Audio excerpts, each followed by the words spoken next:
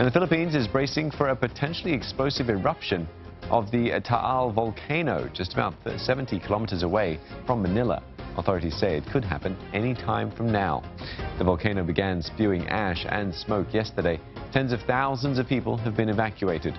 Schools and government offices have been shut in Manila, while the airport, which was closed yesterday, has resumed partial operations.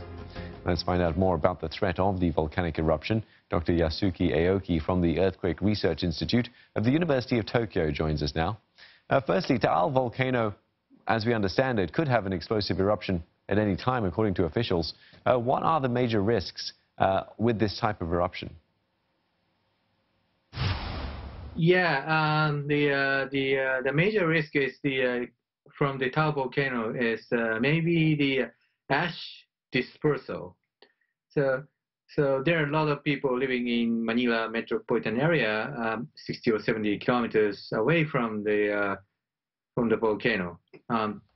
Even if Manila is far away from Taal volcano, if the wind direction is from south to north, the volcanic ash will be carried by the wind to Manila metropolitan area. And if the ash falls down, then the ash may cause some health problem if you because ash can come in your eye or in the lung. So the volcanic ash is probably the major problem in a volcanic hazards right now.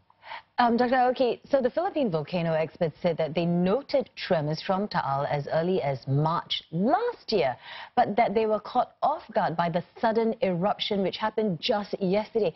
Is it that difficult to preempt volcanic activity?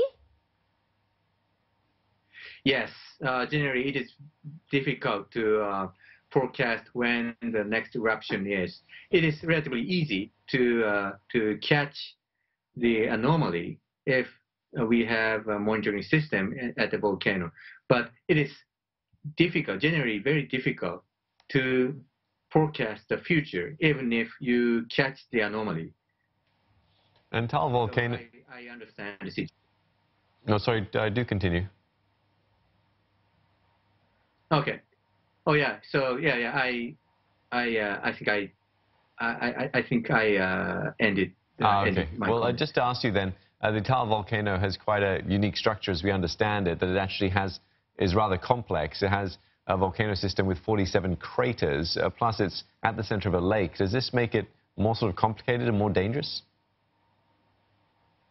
Yes, the presence of the lake makes the volcano more dangerous, because if the magma touches the water, then the eruption tends to be more explosive. Imagine that the heavily heated pan put into the water. Then water, you see some explosion of the water. So that the similar things are happening in Taal volcano.